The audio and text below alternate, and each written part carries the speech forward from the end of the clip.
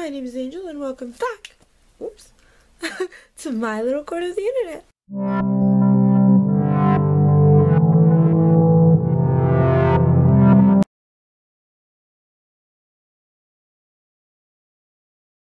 Hi, it's currently June 2020 for anyone who wants a timeline for when this video was filmed. It won't go up by the end of June. I'm a little delirious. I did not get enough sleep last night, but I decided to sit down and film a video today. So that's what we're gonna do. Hey y'all, I'm editing this video and I went to look for clips for Train to Busan because it's still on Netflix, but I realized that this movie is way too gruesome for me to put like anything on YouTube. So you're not getting any clips for this video either. I'm sorry, this is the second one in a row, but the clips will be back for the next one. I just don't feel comfortable putting clips from this movie in this video. So yeah.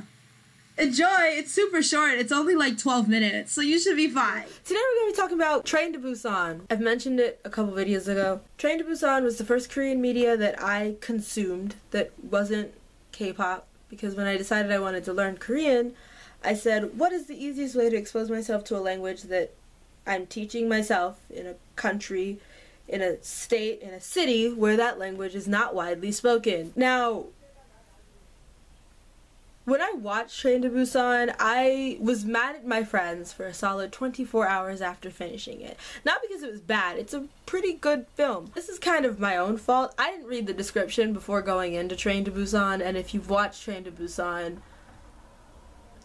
that was my first mistake. But you know, my friend said, watch Train to Busan, and I asked them what it was about, and like, I could have just read the description and found out what it was about, but they all just said, you know what, just watch it. And I was like, okay, sure. I found it on Netflix, didn't check the description at all. I don't even know what the description for this movie says. I'm not gonna do a character breakdown for this, because I don't remember anyone's name, and honestly, most of them die. Spoiler, so it doesn't really matter. It's a dad and his daughter.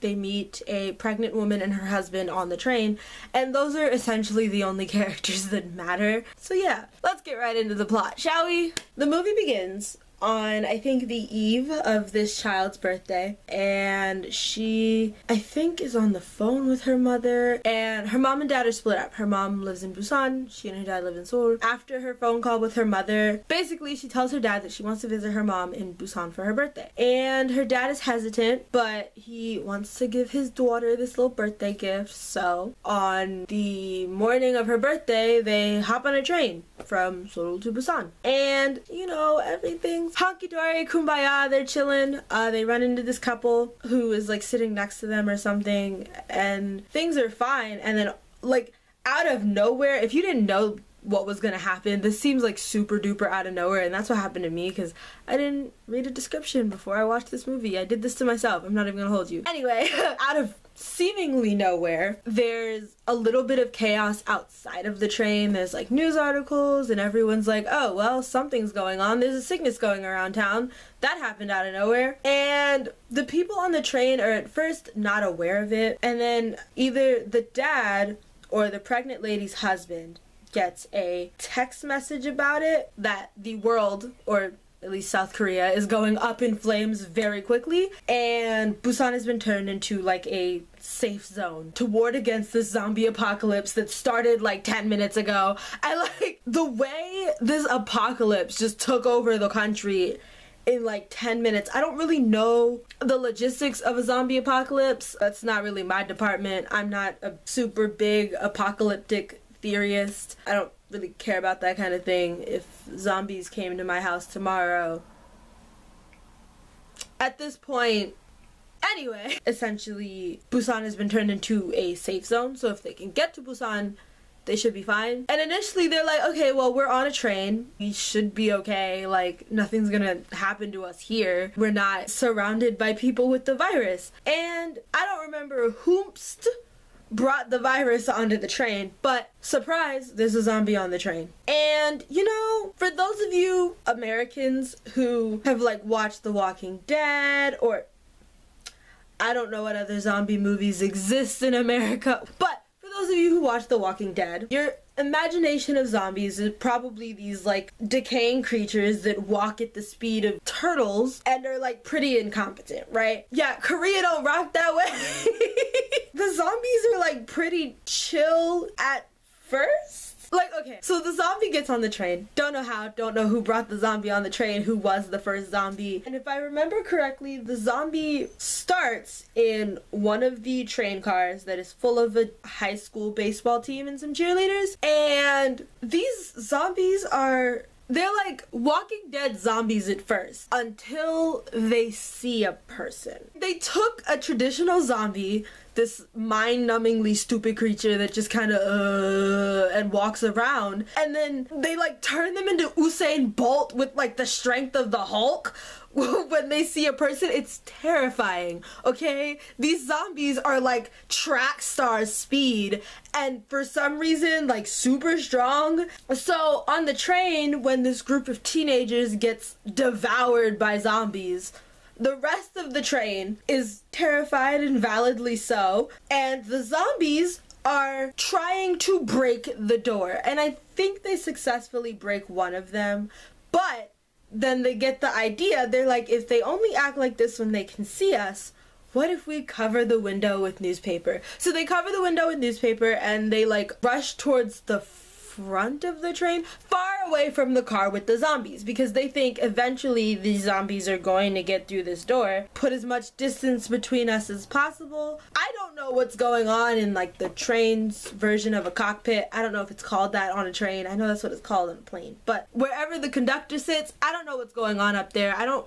remember if they get somehow turned into zombies, or if they're just unaware that their passenger count is slowly decaying. But there's a bunch of people who get bit in the process of this train ride, while the others are like, you know, trying to survive. And then the train stops eventually, and obviously the doors open, they let everybody out. This is an automated train system, I'm assuming, so they let everybody out, and they're in a train station that's like half blocked off. I don't know how, like, South Korea, in the concept of this movie, had like a contingency plan for a zombie apocalypse. I don't really know how everything got put together so quickly, because like they turned Busan into a safe zone like fast as hell, because like the zombie thing happened, this all happens in a day. But basically this train station is like pretty much abandoned, besides the people who just hopped off the train.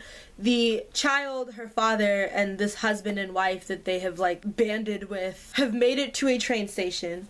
The dad tells them that if they can make it to Busan, they will live. So the goal is just to make it to Busan. It is a train wreck of a situation, because there's a army of zombified teenagers. This train station has all glass doors, which means some people get sacrificed in order for others to get through. They get through the doors. The zombie teenagers, they're not super smart, they're just fast and strong, so they keep bashing into the glass doors until they shatter. I think at this point the husband sacrifices himself to try and fend off the zombies so that some people can survive. The dad, the pregnant girl, and his daughter are now traveling on foot, and you know, we big chillin' for a little bit, and they're on like, I don't even know what these places are called. You know those places where they had like parts of trains on some tracks, but they're not going anywhere. They got like the head of a train, and then a couple like train cars that are all like separate and on like 3 or 4 different rows of train tracks.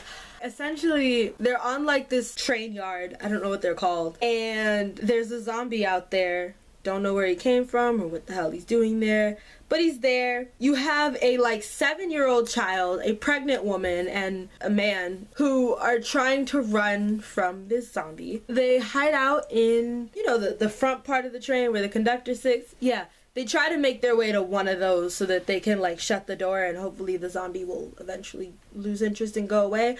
I don't know exactly what the plan was, but the pregnant lady hops on first so that she can help the child up onto the train. The dad helps them both, and then he ends up getting bit, and I'm kind of mad because like this is in the last like 5 minutes of the movie. Like, you mean to tell me they done traveled all this way, went through all that stress for him to get bit 5 minutes from the end?